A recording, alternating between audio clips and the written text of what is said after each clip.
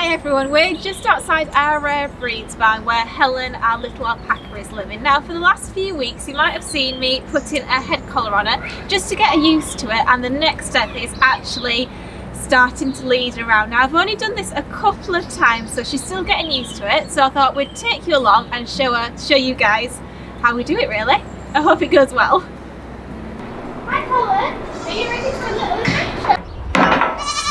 You can see Helen's getting quite big, so that's why it's important that we're putting her on the head collar and making sure she's been really friendly while she's been led around. So she's been on the head collar for a few weeks. I actually started putting it on her while I was feeding her the milk, so she was associating with like happy, positive things.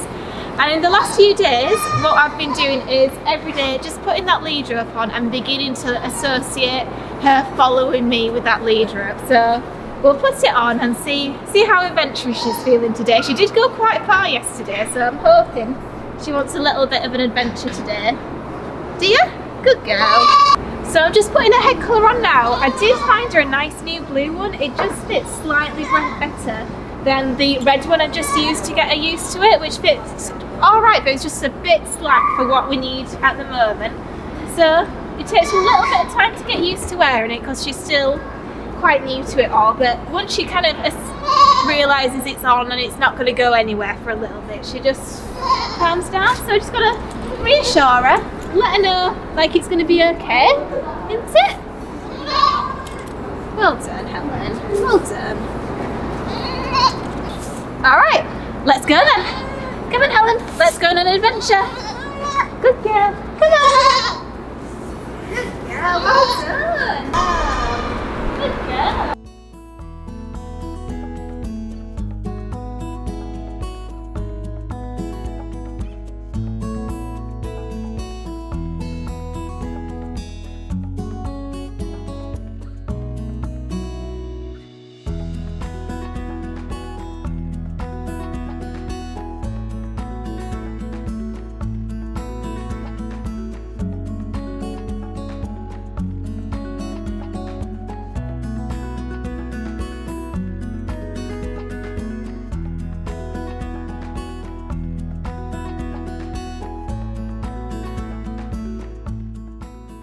Helen did really well on our little adventure, so we've been up and down the farmyard, introduced her to a few things that she hasn't seen before, which I really wanted to do when she's this age and she's not getting too big to be introduced to new stuff. So like a puppy, we're going to keep these training sessions quite short, so we're going to pop her back now, but in the future I really want to introduce her to some more of our animals like our cows.